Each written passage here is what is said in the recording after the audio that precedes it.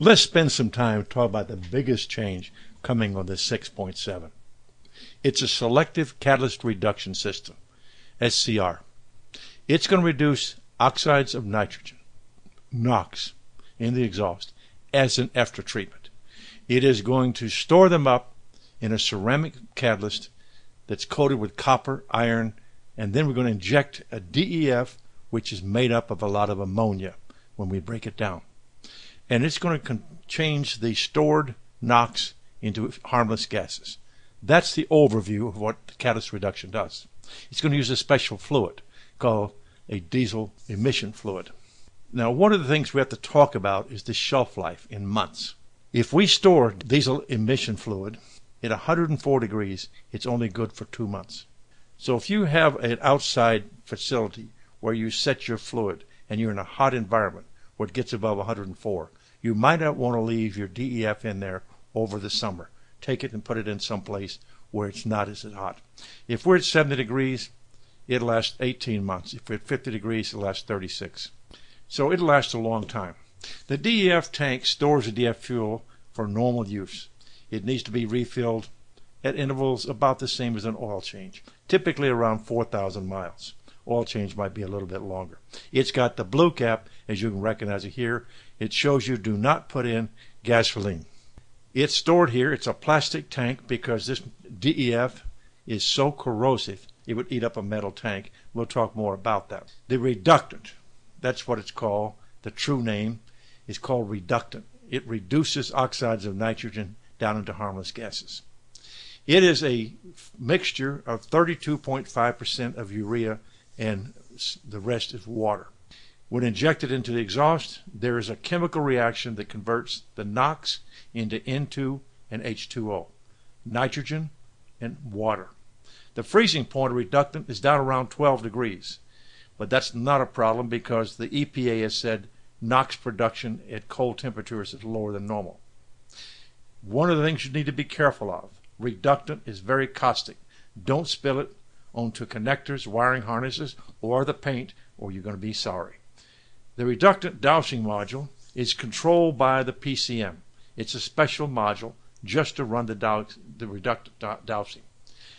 The reductant dousing module injects reductions into the exhaust system to reduce NOx, actually to break down the NOx that's been stored. And the injector is coated with to resist the corrosive properties of this particular material. It's really bad stuff. Here's the module here looking underneath along the side of the frame. Here's the dosing nodule going into the exhaust system. Now we're going to talk about this mixer and spend some time there. There's an exhaust mixing system in the exhaust systems that mix the DEF and exhaust gases so they can combine. The mixer is made up of an atomizer to make a fine spray and a twist mixer to tumble them together, much like a washer machine or something.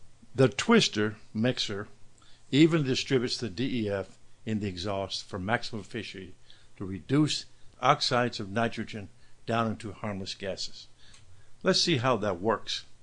The green arrow is where we're bringing in our DEF fluid, our reductant, bringing it through the DEF diffuser, which is like a screen to break up the droplets. Then, as you can see, we've got the twister baffles to mix it together so we can reduce that oxide of nitrogen down into useless stuff. Let's talk about this pump. The pump supplies the urea to the dosing module.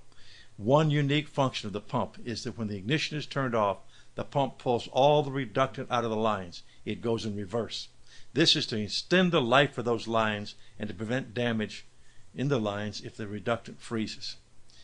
Below a specified temperature, the PCM commands a glow plug control module to activate the heaters in the DEF system as well as the glow plugs. This is a special function of the glow plugs. When the glow plugs are on, we're warming up the DEF. It has heaters in the tank, the pump, and in the lines. The heaters in the tank thaw the DEF if it's frozen and allow it to flow to the pump. The heaters in the pump and the lines allow the DEF to flow even in the winter without freezing in the extremely cold temperatures. There's the tank in the bottom to warm it up before it goes into the supply lines going up. Make liquid in the bottom, pull it out of the bottom, and take it to the top. The DEF fluid level sensor operates by using 4 electrodes that are mounted on a sensor at different levels. We're not interested in full We just go by quarter tanks. The DEF solution closes the electrical circuit between these electrodes for each level and sends a signal to PCM reporting on the actual level of the DEF material.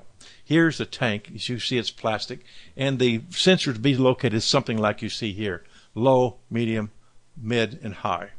The PCM monitors this pressure sensor we have to calculate how much reductant is being injected to the exhaust.